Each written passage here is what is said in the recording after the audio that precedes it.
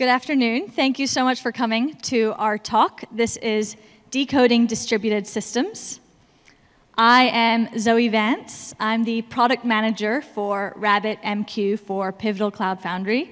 And this is my illustrious colleague, Maria Ntalla, a software engineer on the Pivotal Kubernetes contributions team. The motivation for and thank you to Denise Yu for the lovely personas on the screen. The motivation for this talk was to take a slice of an incredibly broad topic, distributed systems, and take the slice that we spend most of our time thinking about and talking to users about, which is distributed systems in the context of enterprise applications. And given enterprise applications and the three personas you find often associated with those, an operator of a stateless application, an operator of a stateful data service, and application development teams, what are the trade-offs that those different personas need to make and the questions they need to ask when designing distributed systems, as well as what are the things that, let's say you are one of those personas, will help give you a little bit of empathy to the considerations being made on teams that aren't your own but are in collaboration and in support of your own. So that was a little bit of the motivation for this talk.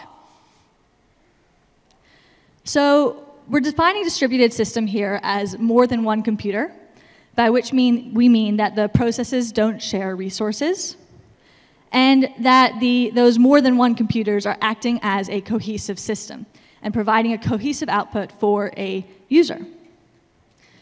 And while distributed systems have become incredibly hot recently, these concepts have actually been around for quite a while, especially the ones as we're talking about today. So as I mentioned, I'm the product manager for RabbitMQ for PCF. Erlang, which is what RabbitMQ was built off of, was actually developed in the 80s for telecom programming and was specifically designed for massively scalable, highly available systems, which is why it was chosen for Rabbit. So when people talk about distribution, sometimes there's a tendency to talk about it as if it's a binary. And there's really quite a spectrum of distribution, and we're going to walk through today what that spectrum looks like. So at one end of the spectrum, you kind of have a single computer. This is like an old school computer. All your processes are on this computer. Life was simple. Life was good. You had a single user, single functionality. And then more users wanted access to that functionality. And here you see the client-server model. And most people don't think about this as a distributed system, but it is a step on that spectrum because of the motivations for many users to have access to a single functionality. And while we're playing bingo buzzwords, buzzword bingo, one thing we want to note here, it's a side note, but people talk about serverless, and what they really mean is that the location and the life cycle of the server is abstracted from the system rather than there isn't one. Just a fun fact for your day. So moving on along that spectrum of distribution, the motivation for this next distribution was the idea that, okay, you have your backend. How do you break up that backend and the functionality that it's completing such that different teams with different expertise can focus on specific responsibilities, and you can move a little bit faster by moving in parallel? And here you see a very similar, a very common architecture, which is the multi-tier. You have three tiers, oftentimes the most common: presentation tier, the business logic tier, and the data tier.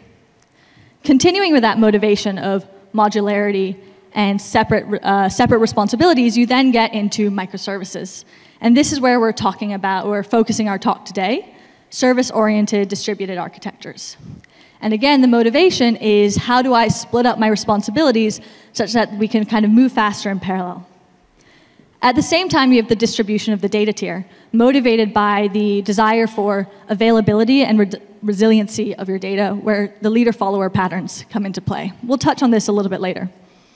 And then finally, at the far end of the spectrum, you have peer-to-peer systems. These are where all the hotness is. Bitcoin, blockchain, torrent. This is unfortunately not where we're focusing, but very exciting nonetheless. And the reason this is the far end of the spectrum is the client is actually becoming a node in the system. So any talk about distributed systems is often, the term microservices really goes hand in hand with that.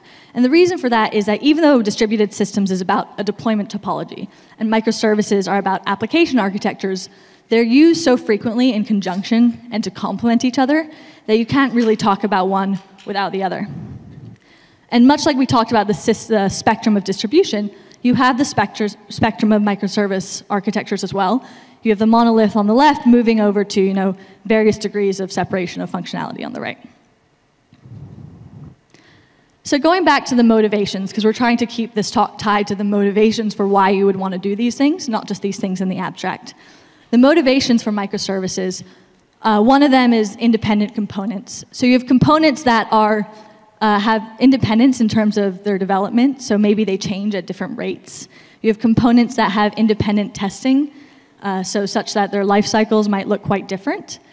You could have components that have different runtime requirements, so the scale or the purpose that they're trying to complete could even mean that they're written in languages fit for purpose. A second motivation would be to isolate your dependencies, so to prevent cascading failures if part of the system goes down, or especially to provide cushioning for unreliable external dependencies.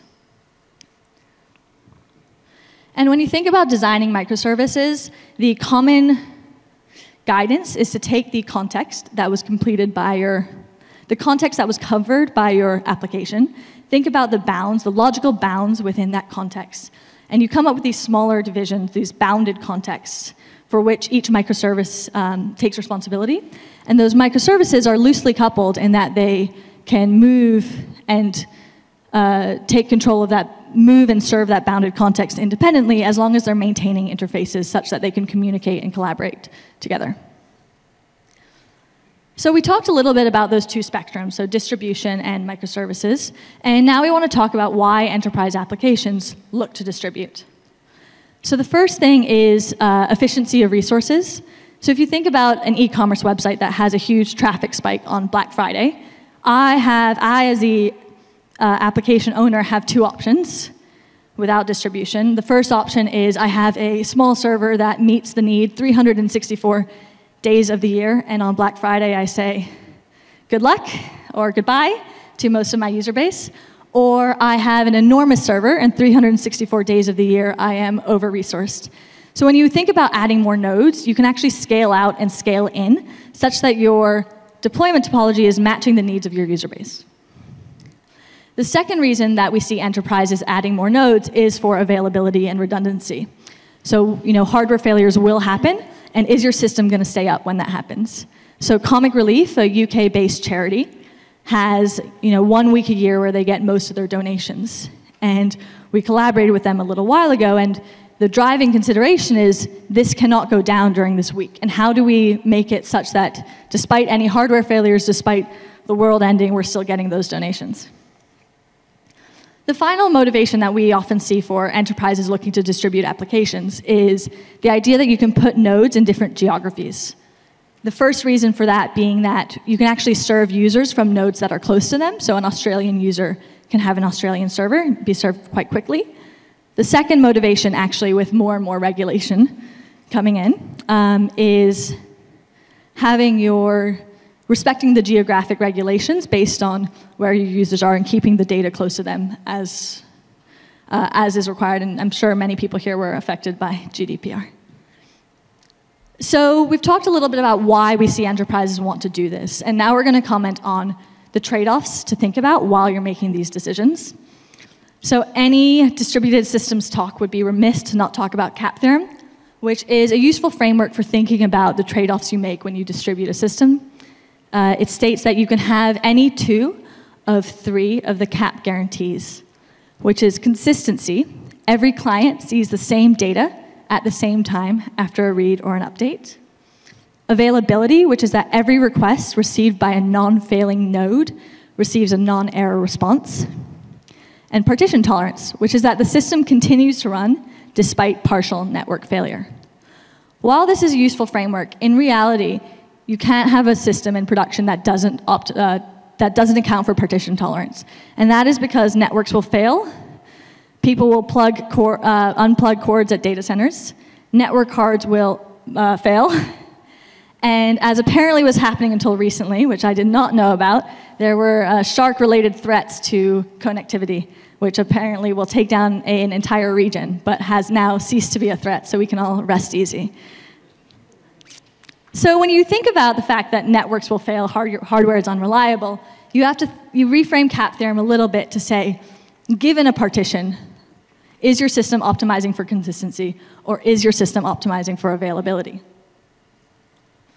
And given there's no network partition, there's a similar kind of framing, which is your system optimizing for consistency? So you're going to give every user the exact truth, even if it's slower, or are you going to give the user an approximate truth, but much more quickly?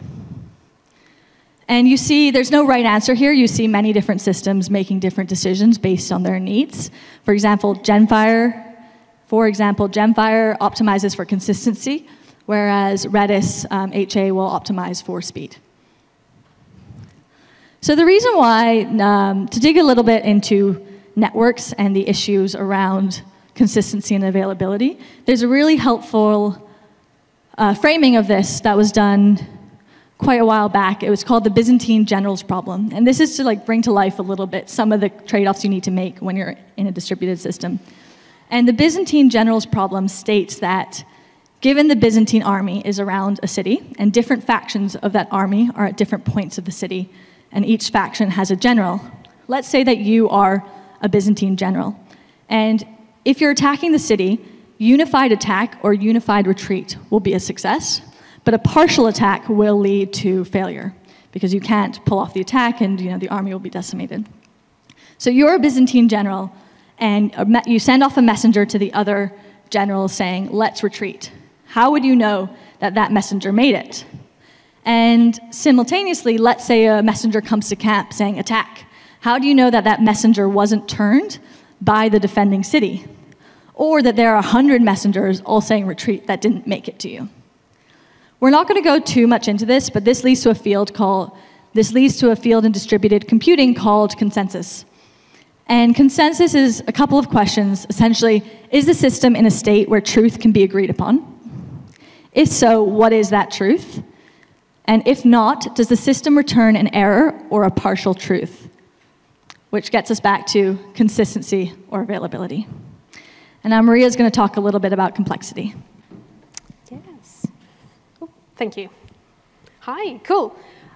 So great, so with these definitions and with these trade-offs in mind, let's move on to the part of the talk that says just how complex and how hard distributed systems are, because they do come with a lot of value and a lot of advantages, but also with a lot of overhead and a lot of failure awareness that might make the trade-offs not worth it. Let's look at a few aspects that become very complex once your topology goes from single node to various flavors of distributed. The first one is around logging and monitoring. As you have more components communicating with each other over the network, messages and exceptions might occur at any point in that system and might be mutated at any point in that system and might travel a lot, which makes it quite tricky to track them and debug your system once you're noticing something going wrong. A very successful pattern in that area is to pretty much stamp everything with a unique ID that it then carries with it as the message travels across the system. So you can trace it, and then you can also filter by that when it reaches a remote endpoint. Aspect number 2 that becomes quite tricky is security, and that is for a couple of different reasons. The first one is that more computers simply means more entry points for an attacker. It means a larger attack surface. Also, communication over the network, again, opens up space and opportunity for those messages to be intercepted. Patterns that are very common and very successful here is to secure, ideally, any communication that leaves the boundaries of a computer, but prioritizing the most crucial one, the one that communicates secrets. And secondly, aiming for as little state as possible to be stored on nodes, particularly, again, around credentials and secrets. And that, again, is a pattern that will help with scaling a specific component. Another point that becomes quite tricky is what the actual code, what the software functionality that runs on a distributed system looks like. What do I mean by that? On a single node architecture, your code might have had access to things like previous transactions, session state, things like that, that it can look at to be informed and make decisions. That is no longer possible, or it can become very expensive in a distributed context. So it is quite important to refactor code and make it as idempotent as possible, and giving it as little dependence on context as is possible. Just one last note on complexity and what it means in real production systems. This is a quote by John Olspo from Etsy. And for the Etsy development team, when they balanced out advantages and disadvantages and looked at where it made sense for them to go on the microservices architecture spectrum, it ended up that they benefited most by not an entirely monolithic approach, but an architecture that was closer to a monolith on the spectrum compared to other development teams, which is quite interesting. OK, so for the last part of the talk, we're going to put the patterns and the theory that we just looked at into practice. And we're going to do that by looking at 3 examples of work that software teams do that touches on distributed topologies. And for each one of these examples, we're going to look at a couple of things. We will look at the motivation and the value that the teams would hope to get by moving to a distributed topology. We're going to look at what challenges they might face. And last but not least, we will look at patterns and frameworks and tools that they have at their disposal.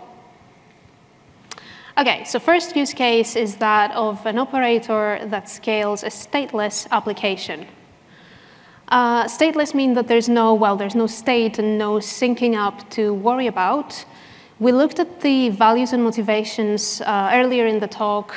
We saw how having a multitude of nodes being able to do the work that one node was previously doing, or in other words, forming a resource pool that can now answer to requests, means a couple of things. It means that that resource pool is going to be overall healthy and up and running and available more of the time compared to a single node. So you have increased availability. And there's also increased elasticity in the sense that it can grow and shrink in size to accommodate changes in the load and the traffic that it might be, excuse me, that it might be receiving. Your cluster might start by looking something like this. So you have an additional node that hosts the same type of software as the original one. The first question that pops up is, well, OK, good. How do my clients know how to speak to this new node that has come into life? A common pattern here is that of load balancing. So you would introduce a component in your distributed system called the load balancer. And its responsibility is, on the one hand, to represent the resource pool to the outside world. On the other hand, to check the health of the resource pool and delegate requests to the nodes accordingly. OK, so then as an operator, my next question would be, well, how do I inform my load balancer about changes in the resource pool? How do I tell it, hey, you should start sending traffic to that new node that I have just added, or you should stop sending traffic to that node that no longer exists?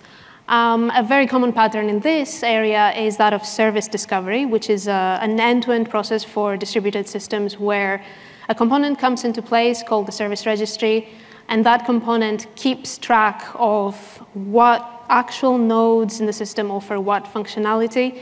And then anything that needs to send requests to those components is going to consult the service registry or even be collocated with it and live at the same place.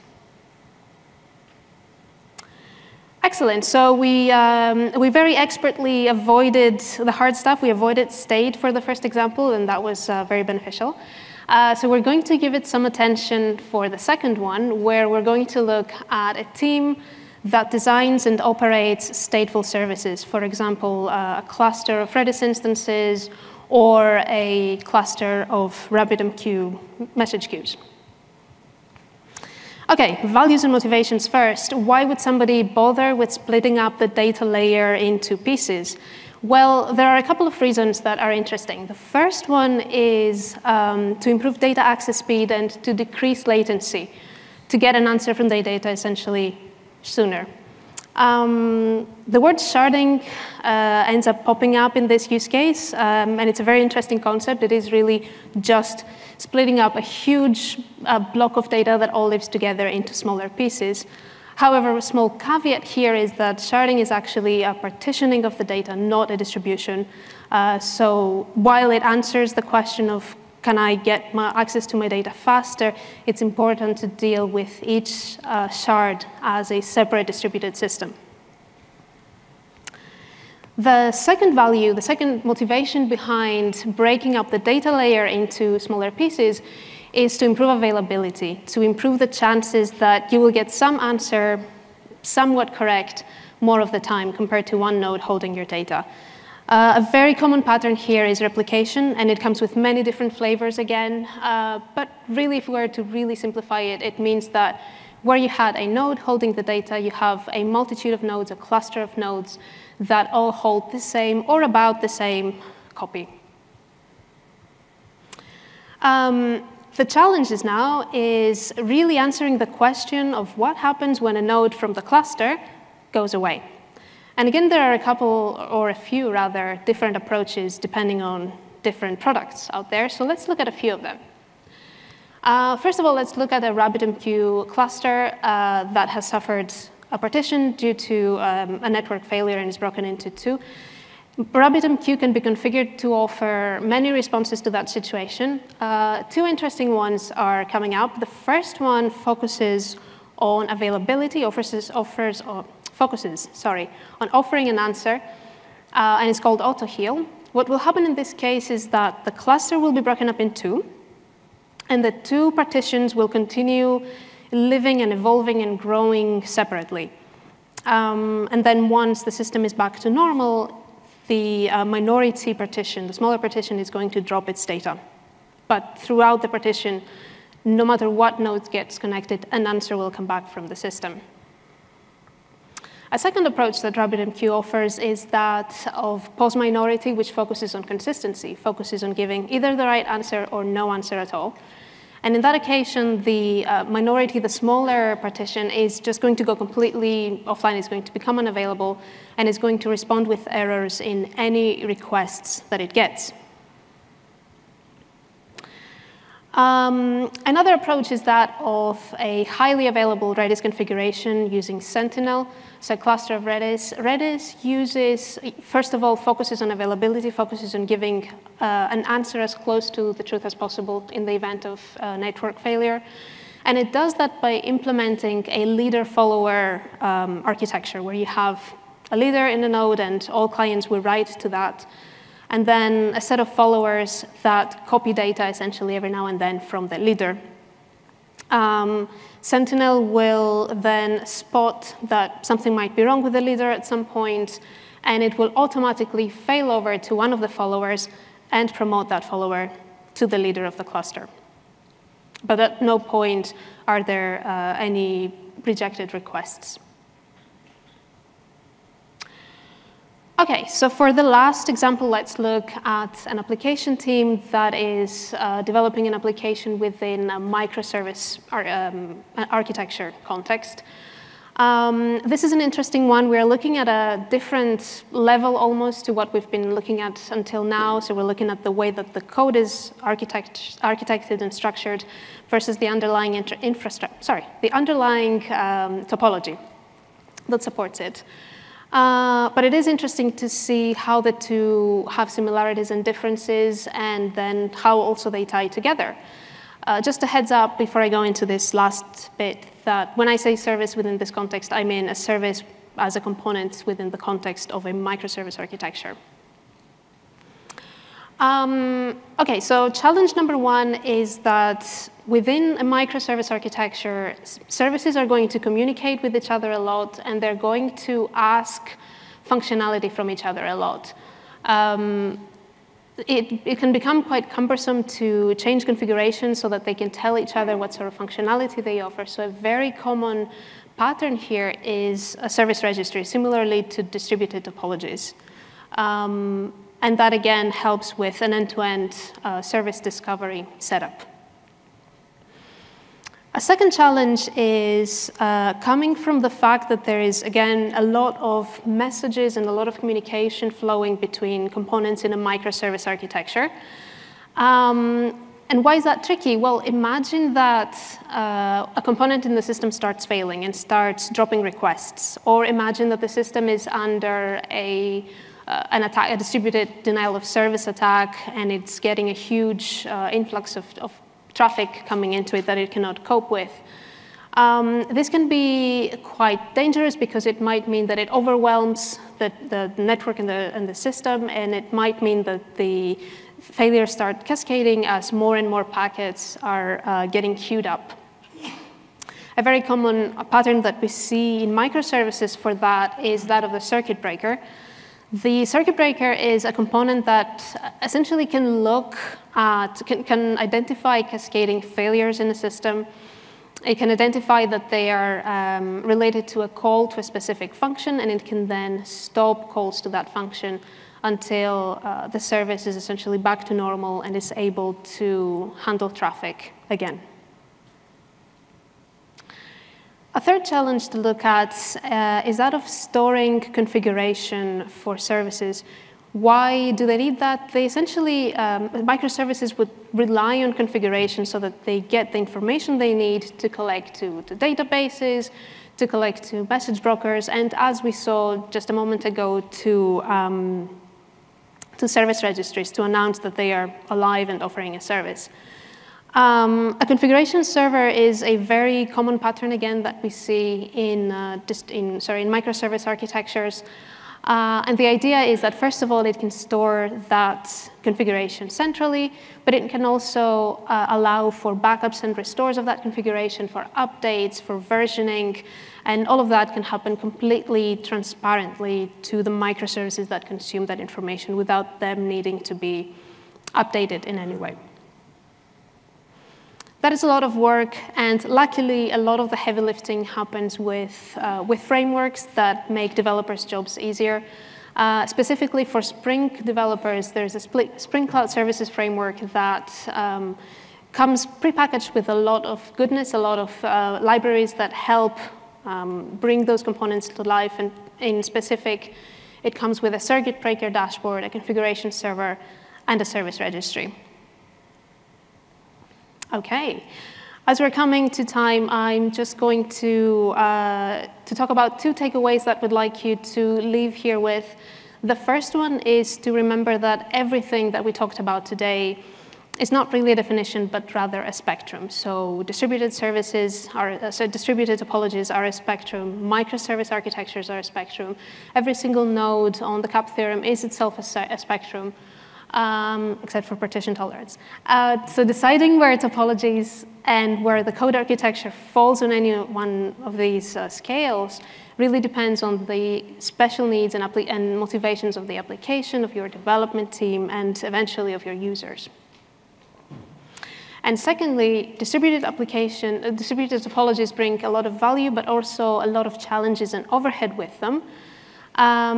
So something to keep in mind is perhaps it's not worth complicating a topology just because it's possible, and it might be worth allowing a system to start pushing its limits and start showing that its current topology is not quite working for it anymore before making the decision to take on additional overhead.